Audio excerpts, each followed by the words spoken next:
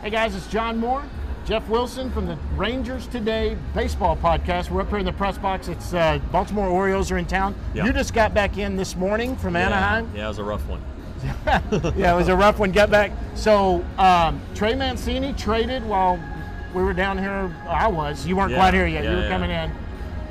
Trade deadline eve. That's what today is. It is. We'll talk about the Orioles series coming up and anything you think going to happen at all.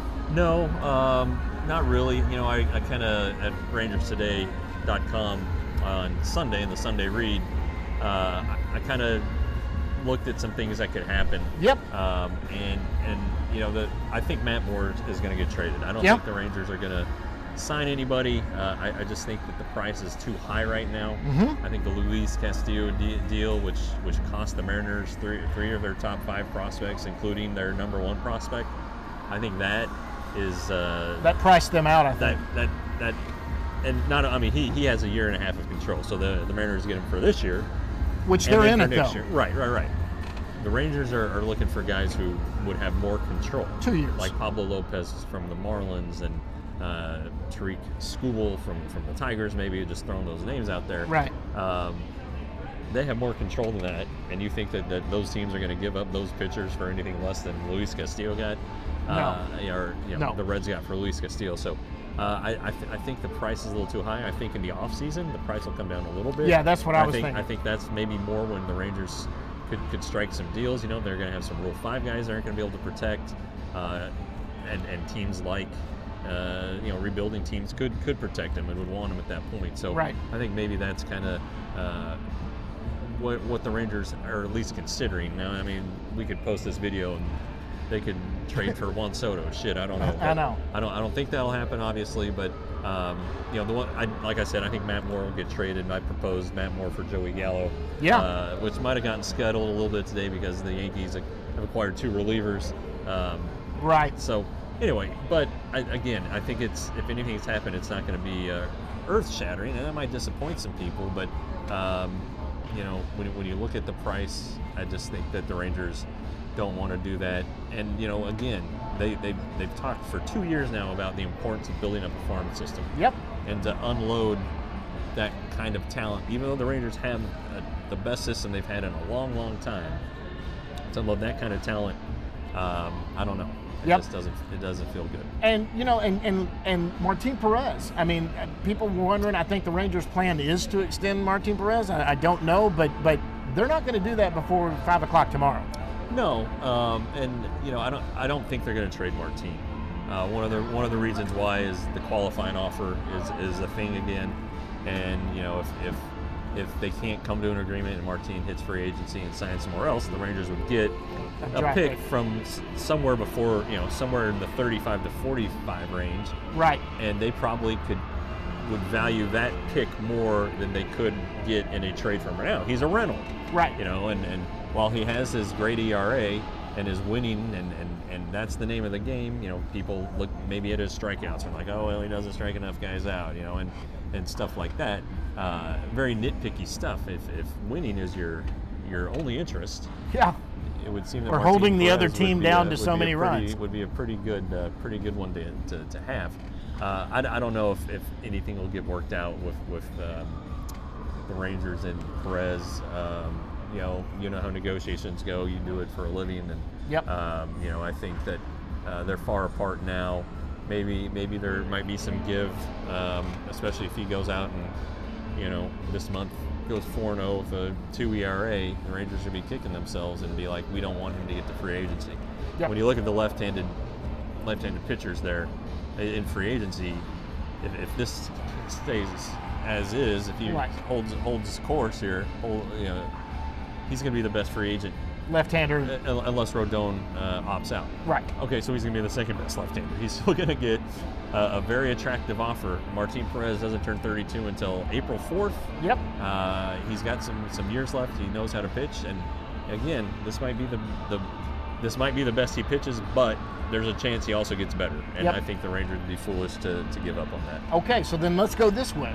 Let's say they make no significant moves. Maybe Matt Moore. Maybe that's the only person they trade.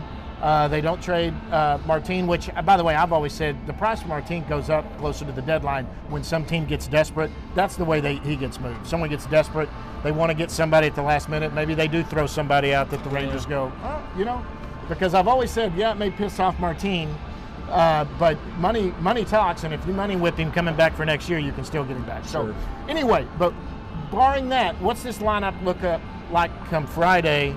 Are there anybody that's DFA? People that might, I don't know. I think the bullpen right now. We obviously, you saw what happened on the road trip, and even the week before the All-Star break. Basically they're working with what is a 7-man bullpen. Right. They just don't let Garrett Richards pitch. Right. I don't know if there's a lot of value in carrying Garrett Richards on your roster. No. And it's not like there are a ton of options at AAA. Yuri Rodriguez is a name that's talked about. Chase Lee was a guest on our show. A guy who's if you look at his ERA, you're like, oh my God. But if you look at his last couple 3-4 weeks, it's pretty good. But I think where the Rangers are getting into trouble is they have a lot of guys who they want to give rest to. They don't want to pitch on back-to-back days, and so you fall into a situation where in Saturday night in Anaheim, Matt Bush, Matt Moore, and pitched 2 straight games. They're not going to pitch again. Brock Burke, they feel like, is better on 2 days of rest, which he did show Sunday.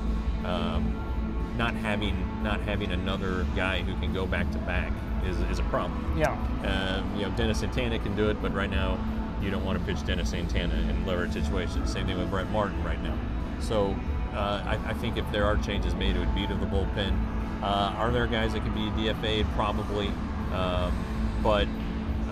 So you don't see like a Calhoun or a Culberson? I don't think they're going into a full, tryout mode like they did last year. They still are trying to learn how to win, teach guys how to win, and stripping down the roster doesn't accomplish that, because you're bringing up guys who are already going to be up to their neck in water, and it rises pretty quick if you struggle. Yeah.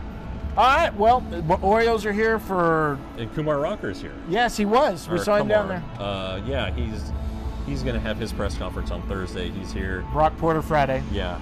They're probably going out to Arizona after that. Kumar's already been to Arizona. Okay. Porter will be going after Friday. Any word yet on Kumar? Is he going to pitch somewhere? I would assume he would eventually. They're not saying anything. So I guess Thursday's the big reveal. Okay. But anyway, he's here. He's a big guy. He is a big boy. Yeah, he's a big fella. And in shape. I tell you what. Looks good. Very happy, obviously. Looks very talkative with the guys. Wouldn't talk to us because we're not allowed yet. Yeah, but today's the signing deadline for draftees, and the Rangers are going to sign 13 of their 18. That's right. 5 that aren't signed. And the rule, if any of those guys go to junior colleges, then the Rangers retain their rights. The new draft and follow thing, they're going back to. The draft and follow is back, and so that's interesting. That'd be interesting to see, but they wouldn't be able to sign them until after the junior college season next year. All right. I think that's...